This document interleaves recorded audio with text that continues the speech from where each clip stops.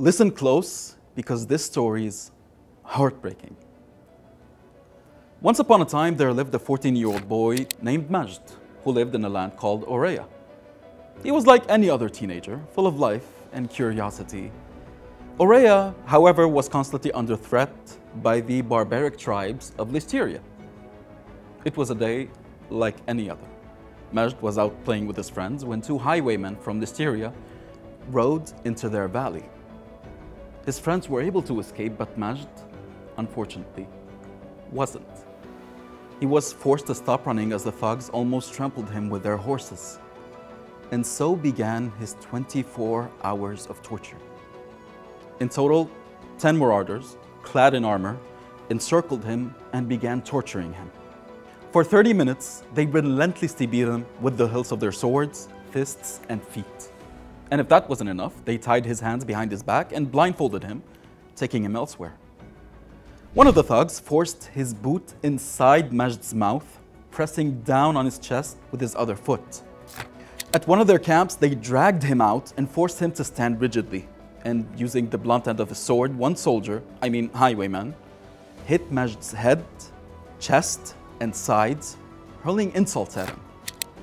The 14-year-old pleaded with him to stop, but he grew even more vicious, gripping Majd's neck tightly, hissing, "I will suffocate you to death." Majd couldn't take it anymore. He couldn't scream, he couldn't cry, and his frail, bruised body collapsed onto the cold floor. Hours later, Majd awoke to find himself lying on the floor, surrounded by an outlaw, a dog, and a cat. Sensing Majd's fear, the outlaw threatened, "I think I'll let the dog eat you," before drawing the animals closer. So Majd pleaded and pleaded, but to no avail. The feral cat inflicted multiple wounds on his face, and the thugs then kicked Majd in the chest and head before slamming his head against the wall repeatedly. Later, they transported Majd to another camp for interrogation at around 3:30 a.m. and accused of throwing stones at them, he endured more beatings and verbal abuse at the camp.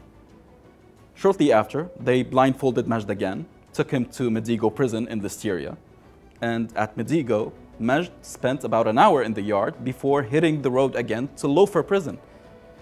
However, due to overcrowding, they then took him to another camp and left him under the scorching sun for 2 hours, blindfolded. After 2 hours, the bandits took him again for the 7th time now, removed his shackles and blindfold, and pushed him off of the horse at a village intersection near the camp. Unable to move, Majd lay on the ground until a passerby found him and took him to the hospital. Heartbreaking story, isn't it? Unfortunately, this story is no fiction. Majd isn't a fictional character, nor are Aurea and Listeria fictional places. Majd is a 14-year-old Palestinian boy from Azzun living under the Israeli occupation.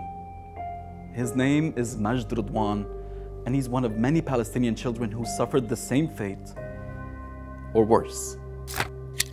Majd Radwan, remember the name.